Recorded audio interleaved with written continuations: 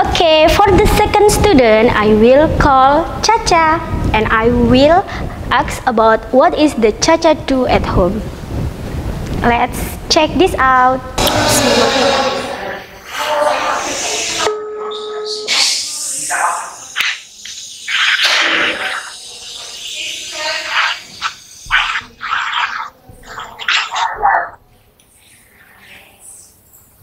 Assalamualaikum.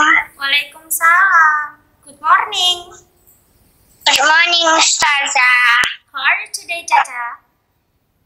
I'm fine.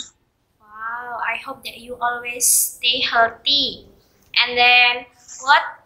Can I ask you something? Yes. What are the activities that you do in this morning?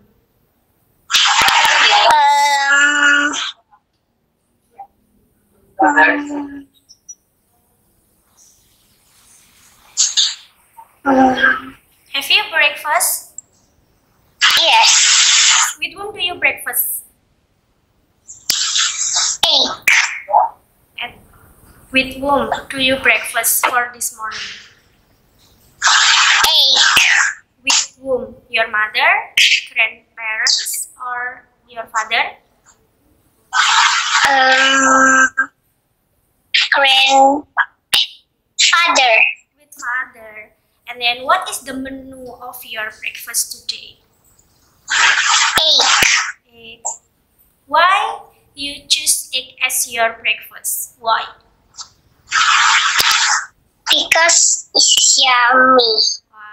I think that egg your favorite food. Yes? Yes. Have you do your project? Yes. Yes. With whom do you plant the mung bean? With my mother. With your mother. Can I Yes. see your mung bean? Yes. Where is your mung bean?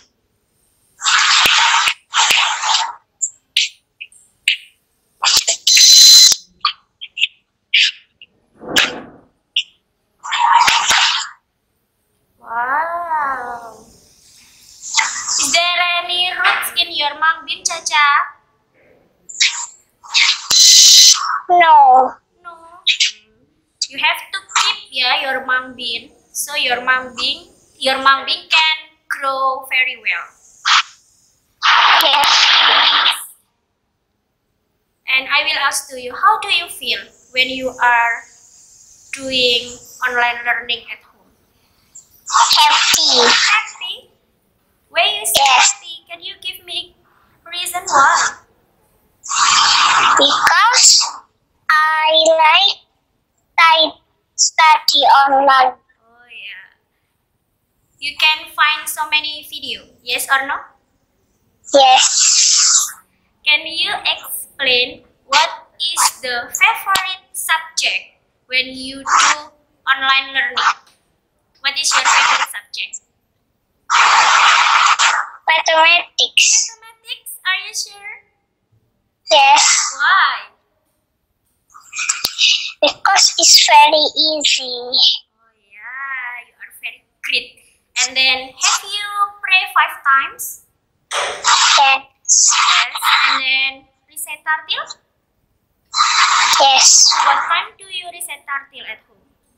4. At 4 o'clock? Yes. Yes, okay. Caca, keep spirit and then keep your body to stay healthy with eat healthy food and then drink so many mineral water. Okay?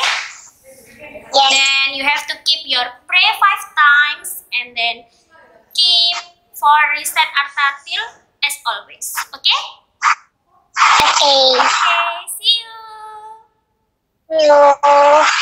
Assalamualaikum. Salam.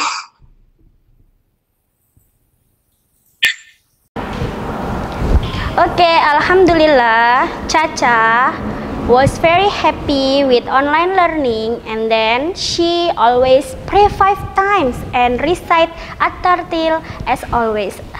May Allah always bless us and keep us to stay healthy, and for my students, I hope that all my students be happy and enjoy with online learning.